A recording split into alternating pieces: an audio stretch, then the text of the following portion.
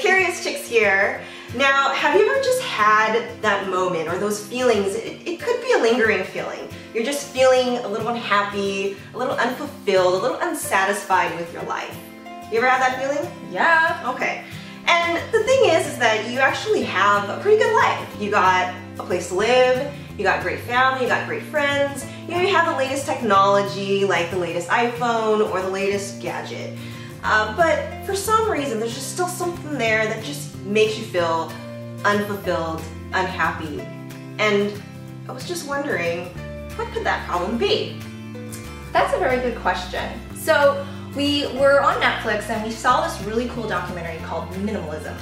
And it's a very interesting concept that we want to talk to you about today. It's created by Joshua and Ryan, and they have this really interesting view on how to make your life simpler and happier. And that includes removing excess things, unnecessary things that don't add any purpose or value to your life, so that it can allow you to find things that bring you purpose and meaning and ultimately help you live a happier life. And what's good about it is that it's not a one way to do it.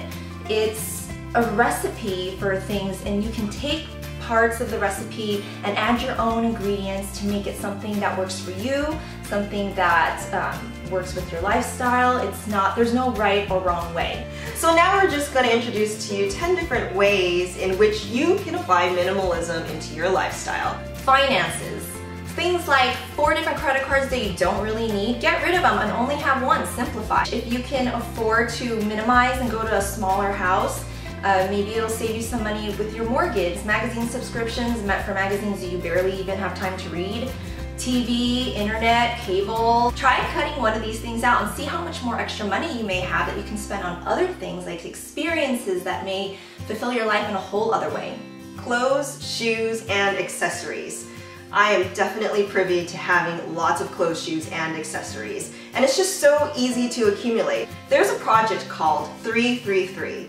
And basically, it's using 33 different items consisting of clothes, shoes, and accessories for 3 months, only utilizing those items.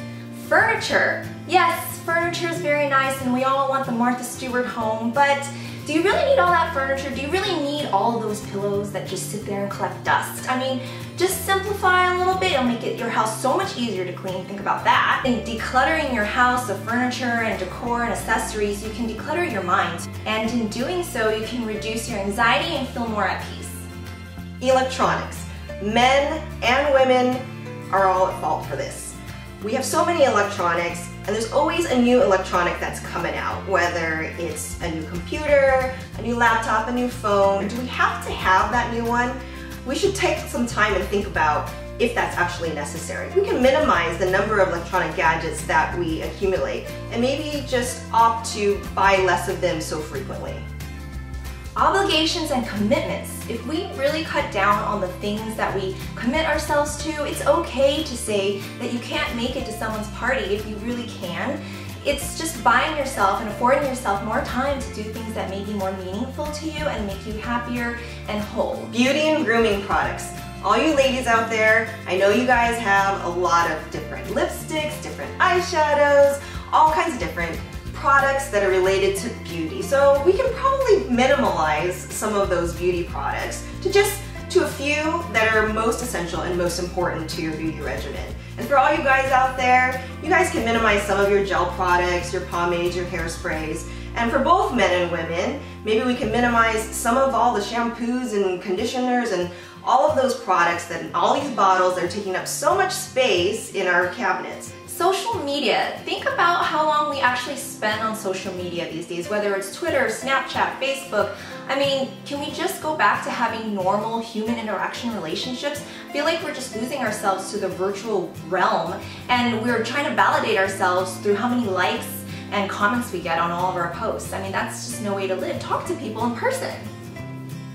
Food. So how can we minimalize our food? Food is one of those things that you can break down into its simplest form, meaning the least amount of ingredients. Now, you might think food also as being more organic in nature. When you minimize the amount of ingredients in your food and you keep it very simple, you actually tend to lead a much healthier lifestyle when you have much more energy and you're just much healthier in general. Relationships. We all have those kinds of people in our lives that bring us down, are not contributing to a positive life, that brings a lot of negative energy to your life. So if we eliminate those relationships, we can cut down on the number of anxiety, stress levels, annoyances in our lives, and make us happier. Kids' toys. Now, if you're a parent and you have a child, I know you want to get your kid the most popular toy that's available on the market. And every season it changes, every year it changes, and every year you want to get them something new. Why? Because they want it.